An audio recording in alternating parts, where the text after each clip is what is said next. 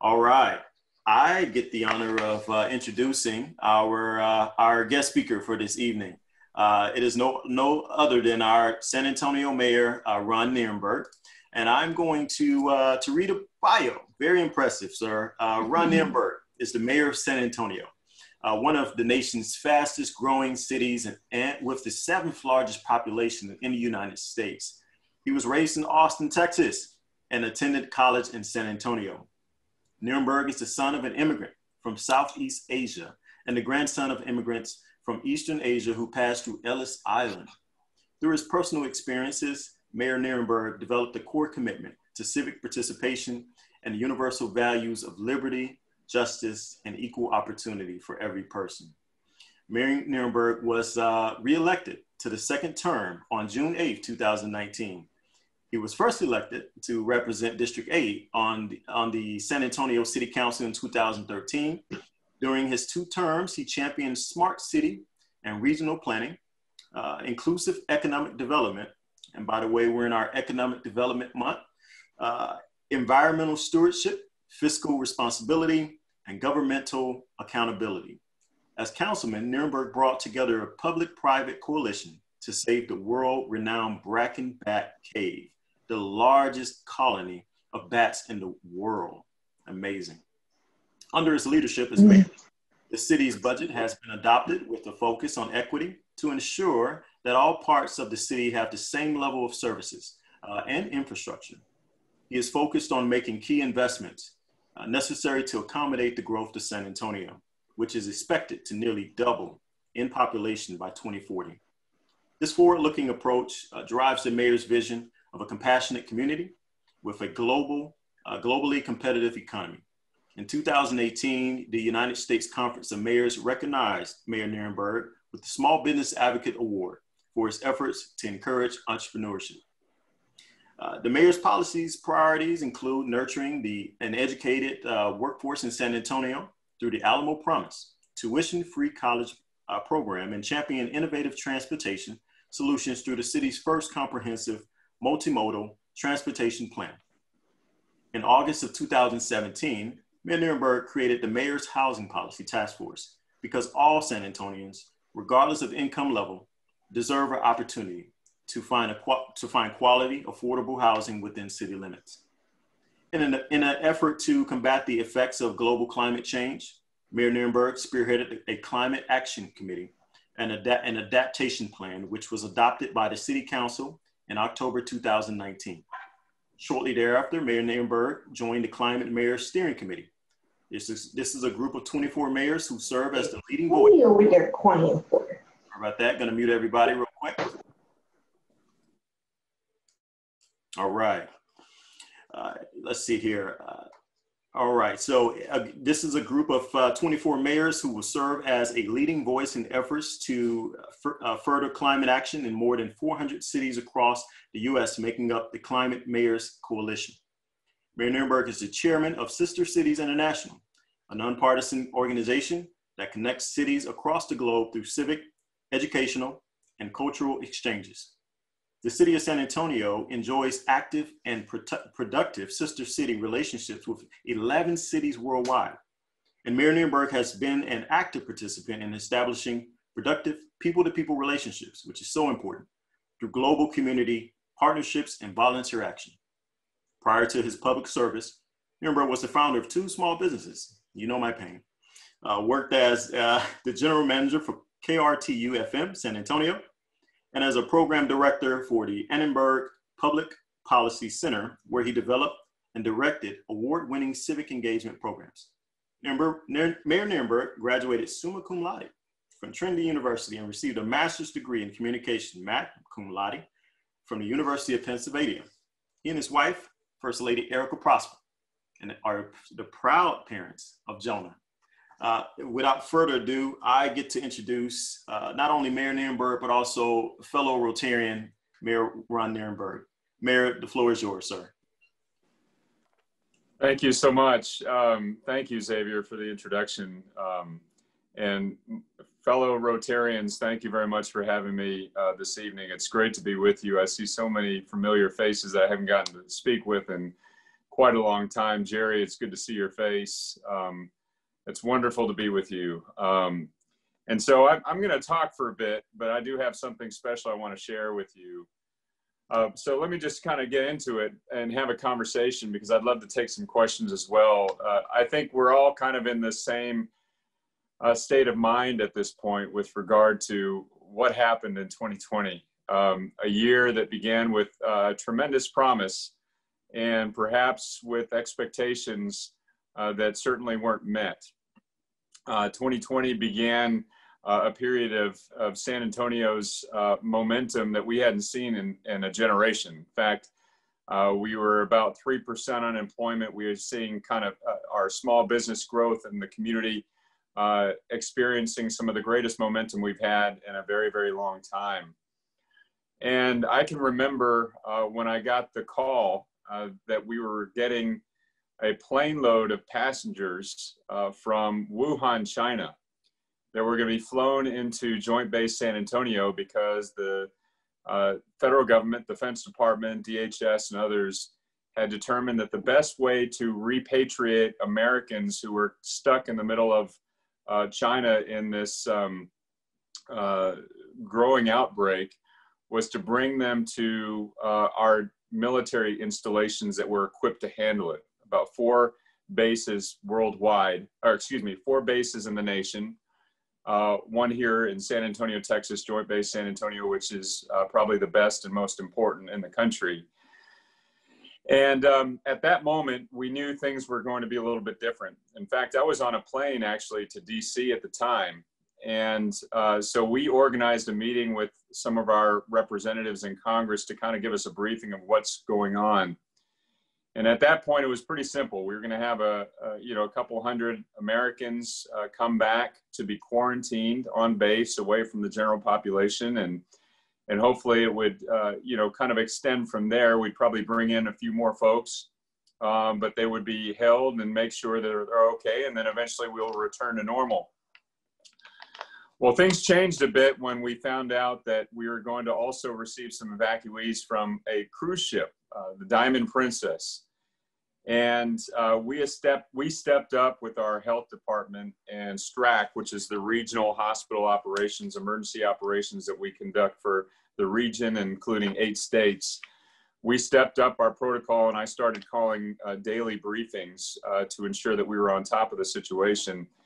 And it was at that meeting where we learned it was going to be a little bit different. The contagiousness of the danger of this virus was starting to become known.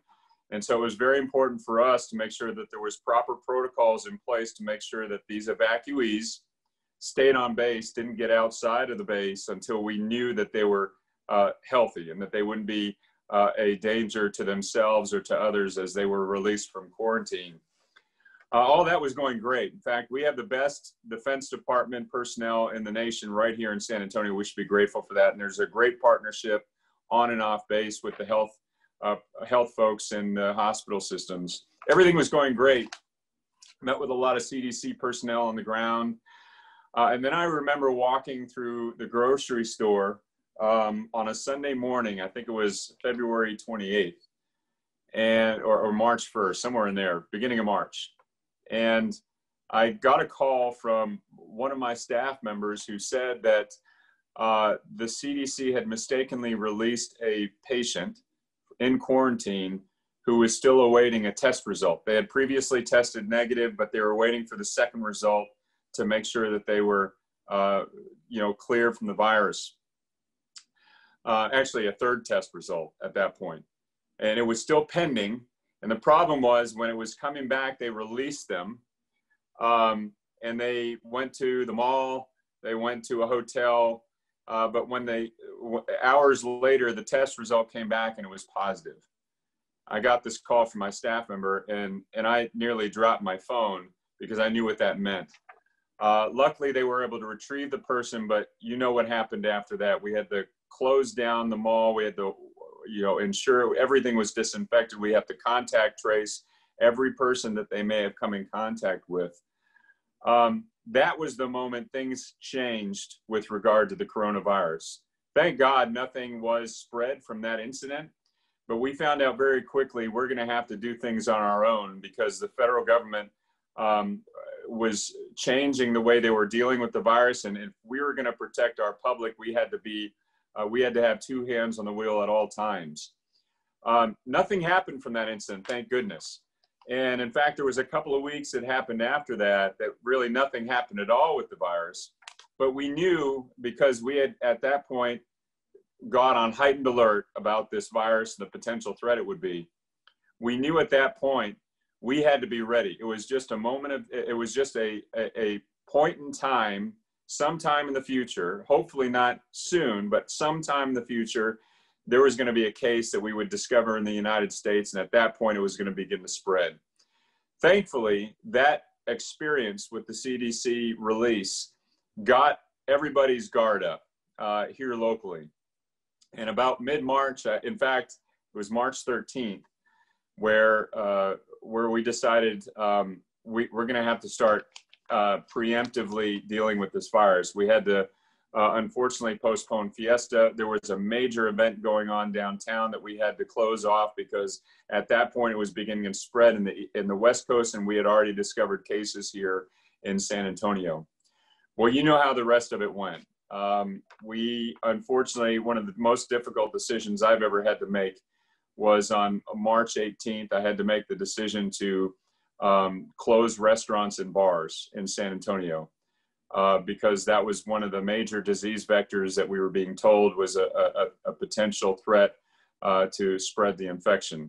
There's a lot we didn't know back then. There's a lot more we know now, but we had to preemptively, we had to get in front of this curve, in front of this pandemic that was beginning to spread in the United States.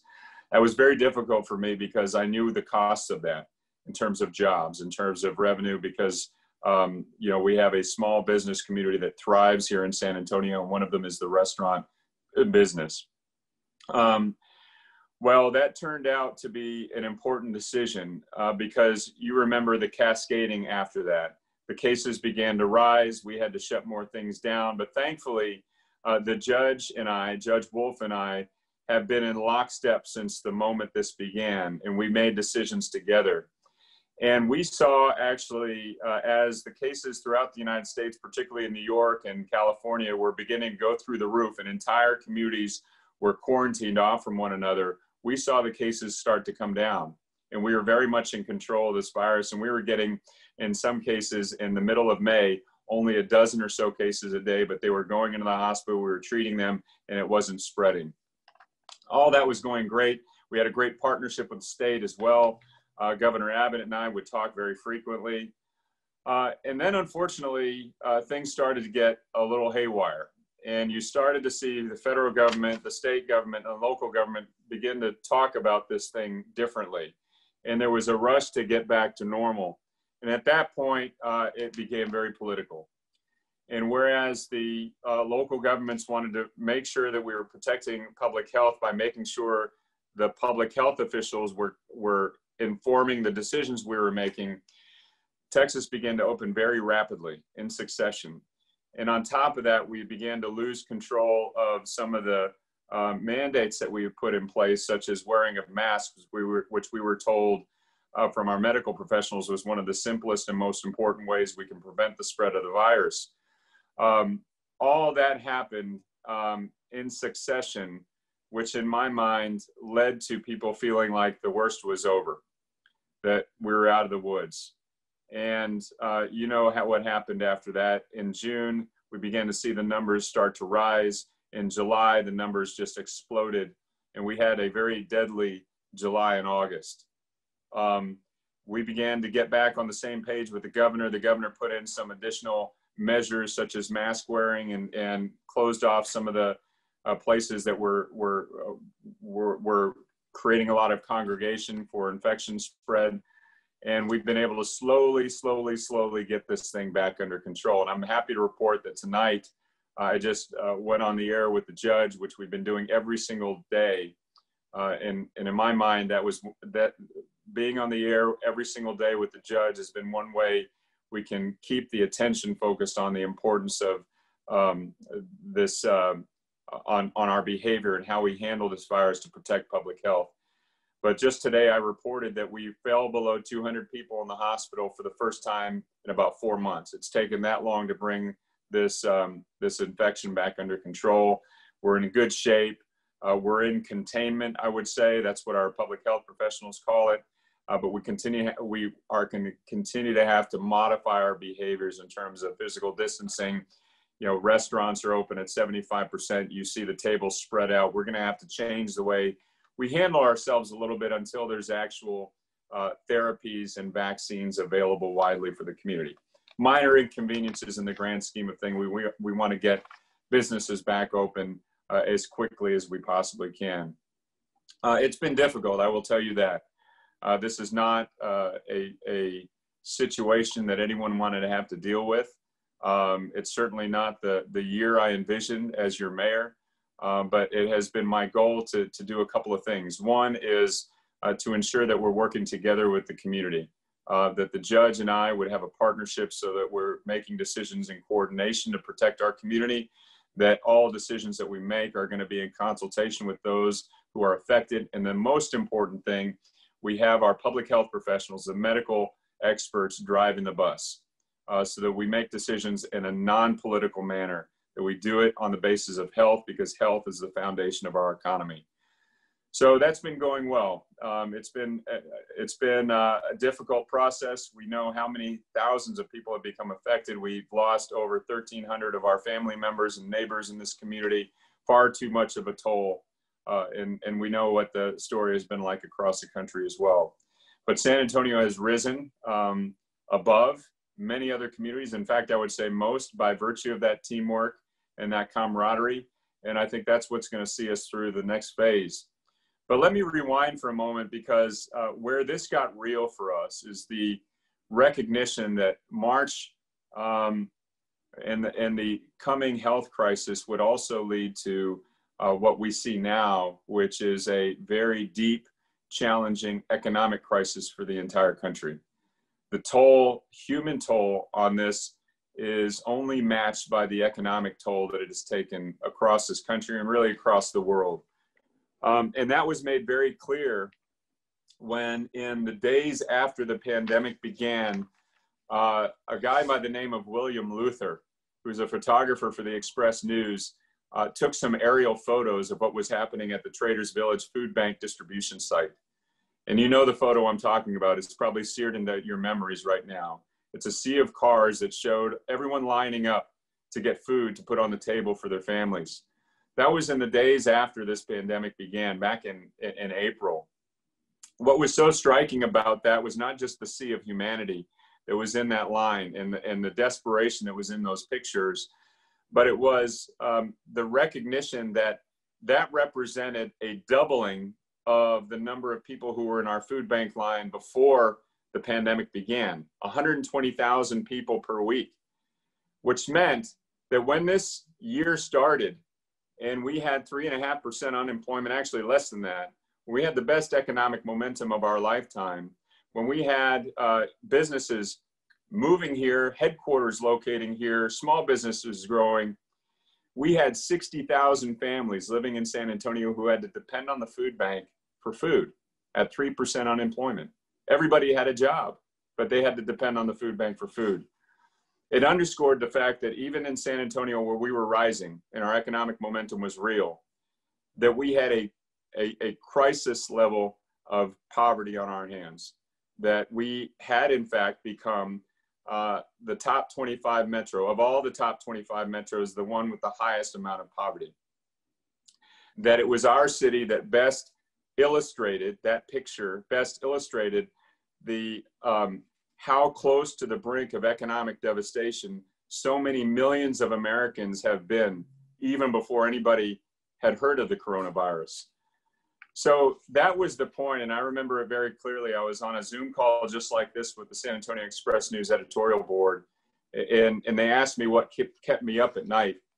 And I told them it was the rush to get back to normal. The idea that normal was okay.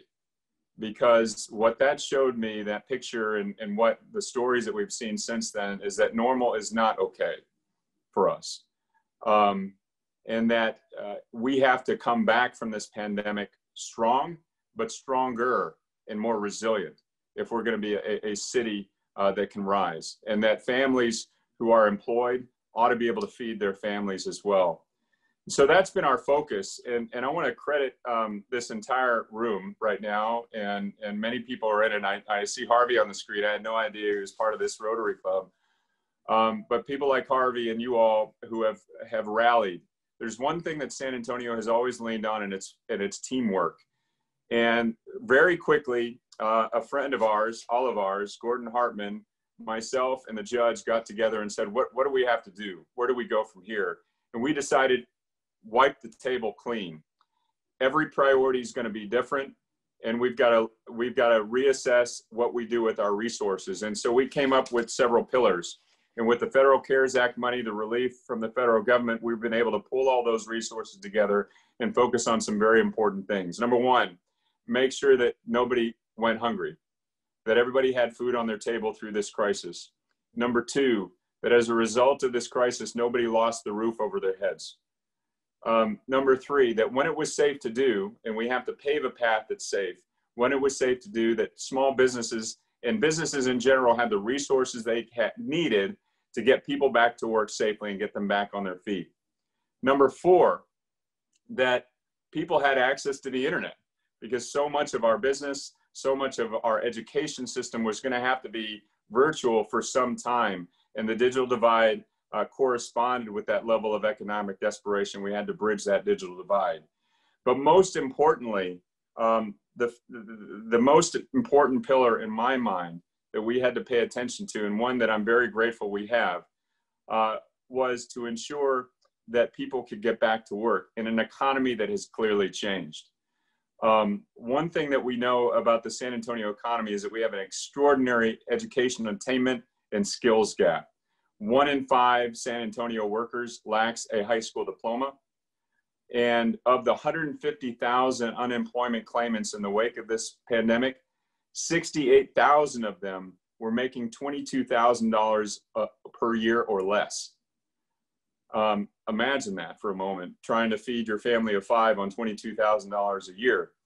What we know about this economic crisis is that there's been a tremendous amount of job loss, and the jobs that have been lost are those at the lower end of the economic spectrum. So not only are those folks who are working in lower wage income jobs out of work, their jobs are in many cases not going to be coming back. The Bureau of Labor Statistics tells us that 1/4 to 1/3 of the jobs lost are never going to come back at all. And the jobs that are coming back are going to take not 1 year, 3 years, 4 years, 5 years, up to 10 years to come back. So the economy is changing. And what's really extraordinary, and what gives us an opportunity to change the trajectory of the city and for our families forever, is the fact that at the same time those jobs are lost, we have thousands of job openings here in San Antonio for high wage careers that are left unfilled because we don't have a workforce that has the skills or the education to take them. So what we're doing now in our focus, in addition to those other pillars such as food and shelter that I talked about, is we're ensuring that we can get people back on their feet. That's my focus right now. Let's get people back on their feet into gainful employment with family sustaining wages. And so we have a workforce recovery and resiliency program that's enrolling people right now that will train them for, in some cases, 2 weeks to get a certificate to operate heavy equipment, or in some cases a year to get a professional certificate for jobs that are available right now. They're aligned to industries with jobs available right now in higher wage, in-demand careers. While they're training, they're going to receive a stipend so that they can make ends meet. They can pay their rent, they can pay their mortgage, they can pay to put food on their table, so our economy can keep running and their families can keep living while they're getting trained. And at the end of that, they will flow into a job. But what's I think critical to know is that we're in an emergency, we're in a crisis, and the crisis is not going to end at the end of the fiscal year. That program I just described goes from now until the end of this fiscal year. So what happens in October of 2021 when the crisis is still with us and we've still got people underemployed because the employment is starting to come back, but they're still underemployed. So what do we do then? We recognize that every economist under the sun says we've got to sustain our efforts for an economic recovery for a longer period of time. So it pained me, but the work I was doing at the beginning of the year to bring a multimodal modern transportation system to San Antonio would have to wait. We'd have to pause that for a minute and figure out a way to use those resources to get people back to work and get them back to work in family sustaining careers. So instead, we took that opportunity with the 1/8 sales tax initiative that was coming available to create a program that basically took the phase 1 of the workforce program I just described and extended it for another 4 years, up to the end of 2025. And every year for the next 4 years, when that begins, we will take 10,000 people, 10,000 heads of household who are underemployed or unemployed, income displaced, get them onto the same kinds of job training tracks and in aligned in-demand careers, and be able to provide for them a certificate, a credential, an education that allows them to get right into a job that's available right now here in San Antonio to allow our businesses to grow, but also families to be sustained. 10,000 families a year, heads of household, getting out of the food bank, or out of the food line and into gainful employment in which their kids and their families can thrive. So all told, between now and 2026, the beginning of 2026, we will take 55,000 families and put them on path to economic mobility.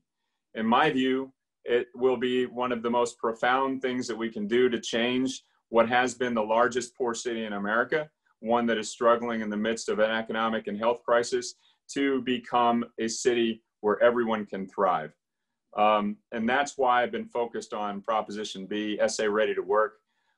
You all do so much for our community. I think my outlook on public service was shaped by the Rotary Club. When I was very young, I went to the Hill Country during a camp, summer camp called Camp Enterprise, and they talked to me about how business is service and how to create a business. That was Rotary Club, and how businesses can give back. I want to thank people on this call because business, public sector, industry, community has come together to create this opportunity for our families. And Proposition B, which is the other end of the educational pipeline from Proposition A, which is the continuation of Pre-K for SA, an extraordinary and proven program, bookends our ability to create a workforce for the future that can sustain families and get us out of poverty. And I want to thank Camp Enterprise and Rotary Club for giving me some outlook on how we can get that done. And let me give you the greatest part about this. In the midst of a pandemic, with challenges on our resources and obstacles that every city and community in the country has, we are going to take the city with the highest amount of poverty and create a model program that I guarantee you will be modeled nationally. And we're going to do it without raising taxes. We're going to do that without needing any additional resources. We're going to do that by reassessing our priorities and answering the question that everyone is asking themselves nationwide, which is, where do we go from here? And we're answering it with a San Antonio answer, which is, when we invest in our people will thrive. So I want to say thank you to the Rotary Club, past and present, and certainly tonight, for giving me some opportunity. You all do so much. I'm going to ask you to do a couple things. Number one, continue to do what you're doing with the service programs that you have. I know your partnership with CASA for Halloween. It's wonderful. It gives people a little bit of hope during the holidays that are not going to be normal. I also appreciate your work with Corazon Ministries and the Blue Jeans Drive, quintessentially San Antonio, by the way. Thank you for that. But also, please go vote on November 3rd. I won't talk about the top of the ballot, partisan ballot stuff going on there. We all know it's an important election, but at the very end of this ballot, the very bottom of this ballot, are these three propositions. Proposition A, pre-K for SA, critically important. Proposition B, SA ready to work, extremely, extremely important. Please vote for that. Please vote for Proposition B. Please vote for Proposition A. And by the way, that great project that we were planning at the beginning of the year and about making sure we have a modern transportation system for the future, it's also on the ballot, but it's modeled in a way that we won't have to raise taxes. They're going to come in on the tail end of the workforce program and simply take over the revenue from there after we're done. So Proposition A and the ATD is that program.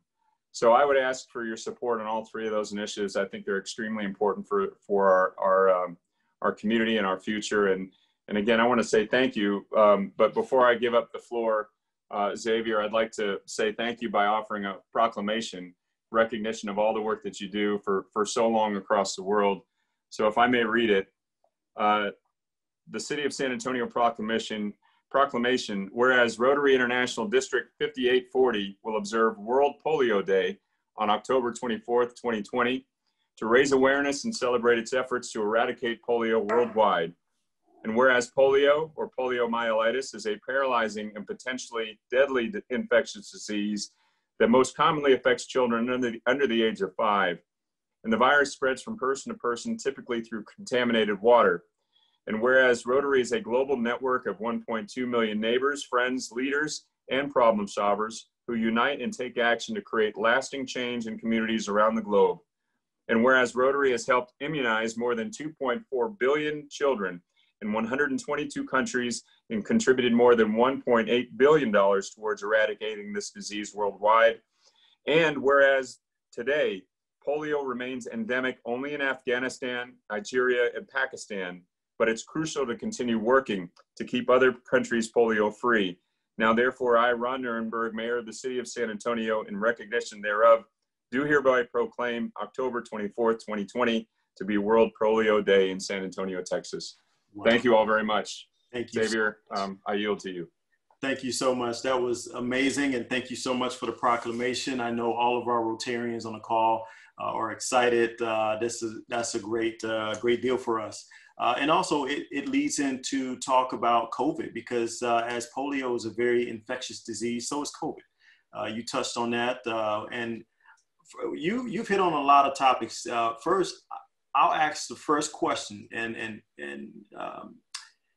pivoting during this time. You know, as leaders on this call, you have club presidents on this call that each have their own body of Rotarians. Having to pivot when they had a vision for a year, I know you said it was tough, but did you wake up one day and say, okay, I got it?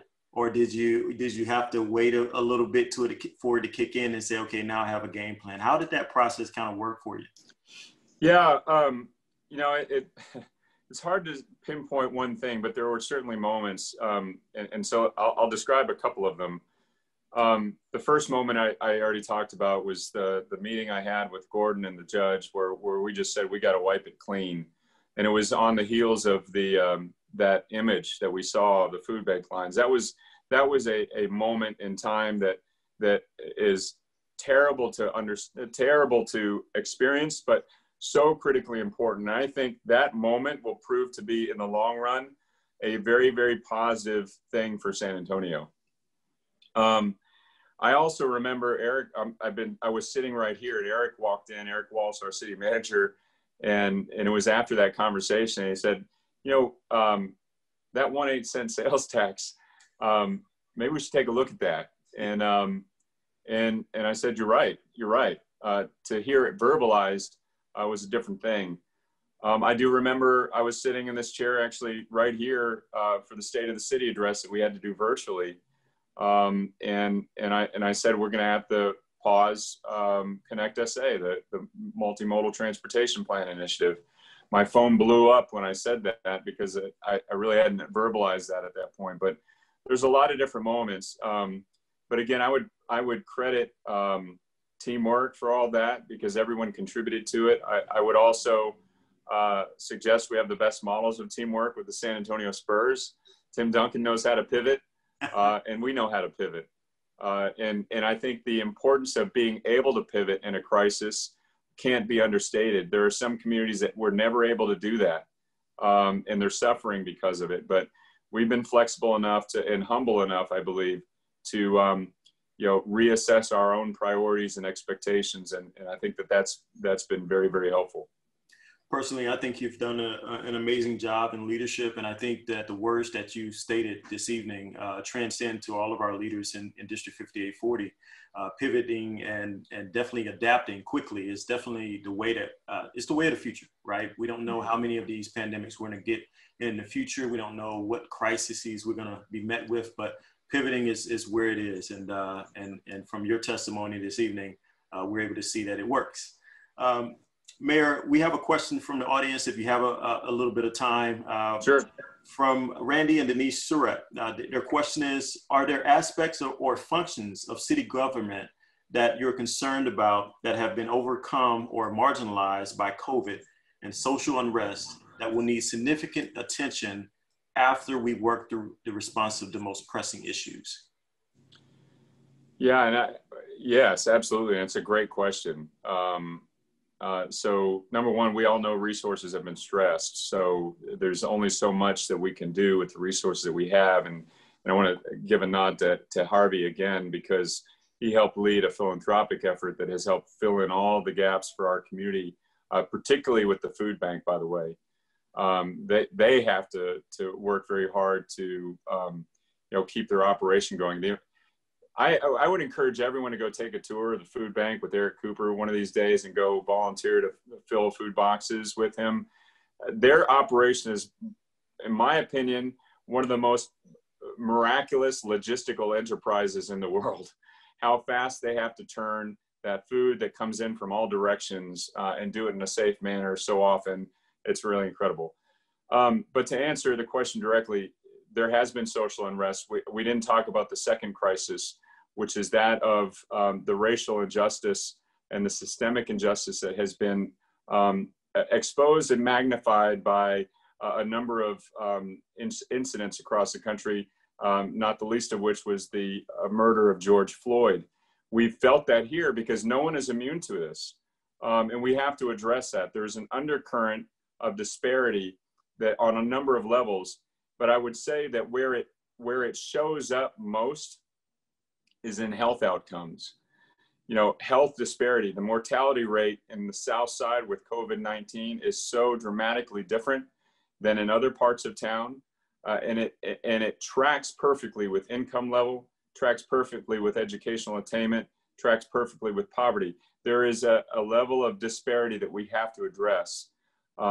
So yes, that is part of it. In terms of city functions that I'm worried about, I'm worried about the arts and cultural community, frankly. It's not considered a core service. I don't know if I would necessarily agree with that, because I don't know if we would, it's been debunked. Winston Churchill never said this, but it's been attributed to Winston Churchill that someone said that during World War II, why are we funding the arts or something like that? Why are we wasting money in the arts when we need to be funding our military? And he said, well, then what are we fighting for? That was the legend of the quote, I guess. But at any rate, the arts, unfortunately, have sustained significant damage because of the loss of revenue, and people can't go out and enjoy the arts right now or performances. I'm worried about that. We've got to find a more sustainable way of funding it. Because right now it's almost entirely from purchases that you make, activity in the economy. And to me, arts and the cultural community, it's unique to San Antonio. It has to continue. It has to be a fundamental aspect of how we grow this community. Thank you so much, Mayor. I'll touch on a few things there. You talked about social unrest and equity in your speech this evening. And I'll tell you that here in District 5840, after the killing of George Floyd and just some of the other things that were kind of highlighted, the inequities, especially in healthcare, I took it upon myself with a few great folks here in the district to say, how could we respond? And so I'm proud to say that we're working on building the world's first ever Rotary Club of Equity and Justice. And we've spoken with the San Antonio Area Foundation, and I'm also aware that there's an equity department here in the city. And we've already begun some of those conversations as well, because we want to respond in the best way that Rotarians know how. We're here for humanity at large. And as you say, it happened in Minnesota, but we felt it here. I felt it certainly as governor. I was trying to figure out, okay, I not only do I have to focus on my year, but I have to focus on what I'm feeling as well. And so through the conversations and encouragement and things of that nature, I believe it would be the first in the world, and it's going to be E-Club. So it's open to anyone in the nation, or anyone in the world for that matter, because now we're having virtual meetings. So if we could work with the city awesome. now and invite folks on board to help us with that endeavor, that would be great. And no, I was going to ask you to keep me apprised in that, because that is worth highlighting, something that we can be proud of in San Antonio. I'd love to help you with that. Thank you so much. I appreciate it. We definitely will. I got two more questions, if that's okay with you. Sure. Okay. After the pandemic, the world is going to be changed. When that time comes, what will it take for San Antonio to become a major manufacturing shipping hub, in addition to our major industries? I love this question. It's almost teed up. What do we have to do? We have to train our workforce, because the jobs are actually already here and they're growing. We have a new truck manufacturer here called Navistar that is going to be innovating the way we do heavy truck production. They just announced their first truck off the line. They're building their headquarters. They're building their manufacturing facility right now. We know that aerospace is going to come back. We've got major production, both in defense as well as commercial civilian, happening with Boeing and Lockheed and many others. We know what Toyota has done. These companies and these sectors have supply chains as well. And one of the things that San Antonio has done extraordinarily well, and credit many leaders before me, Ivy, Julian, Phil, Mayor Cisneros way back then. One thing they've been able to do is start to build clusters. And we are not landlocked. We have companies that want to locate next to these big hubs and start to create opportunities for them not to have to ship parts across the world. And that's what's happening here in San Antonio. It's happening in an advanced manufacturing way because the nature of manufacturing has changed, and it's no longer wrench turning, it's keyboard clicking. So it's requiring new skills. We've got to make sure our workers are educated and trained. And that's, to me, what will allow us to be a world leader in manufacturing. It's happening. We just have to continue to supply the demand. That's amazing. And we have a few call to actions, fellow Rotarians, and I wrote down quite a few. This month, we're celebrating our economic development and community development is our theme this month. And so we have a few call to actions where we get involved with the local community to educate folks and give them vocational training of some sorts, or bridge the gap to help support what's happening in the city and what the community needs at large. And also the arts. Some of our Rotarians are asking in the chat, how can we support the arts? What is something that we can do? Is it donations? Is it, what is that, sir? Yeah, well, so on the arts funds, there's a number of different foundations. I would encourage you to find the arts organizations that you enjoy and become a member, number one. Provide, if you can, additional donation. If you're interested in more of a kind of just a donation for the arts community in general, the Area Foundation actually has funds specifically for that, and relief funds as well. So there's a lot of different ways. There's also, a program called Big Give every year that takes donations and then distributes it to virtually every nonprofit in San Antonio. So there's a number of ways for you to get involved and to provide support. What was the first part of that, Xavier? I'm sorry, before the arts? Before the arts, well, we're just talking about call to actions and how we can get involved and offer vocational training to support the community. And I think our Rotarians know what to do on that aspect of things. They're already in that doing that great work. But, you know, Mayor, I just want to, again, thank you again for joining us this evening and telling us all the great things that the city has going on and how you've personally pivoted and how teamwork makes the dream work and how we're charting the path towards a positive standpoint. And so I'm proud to say now I'm a Georgia boy, but I'm proud to say that I'm a San Antonian as well. And again, thank you for the proclamation. October 24th, again, is World Polio Day here in San Antonio. And sir, right before you leave, one of our Rotarians, Don, he has something to say to you. Don, are you there? Yeah, I'm here. Ron, I want to tell you that I have listened intently for everything you said, and as your former professor, I'm awfully proud of you. I just have one question. How in the heck did your hair get so gray? You don't have to answer. How you lost yours, Don? Oh, okay.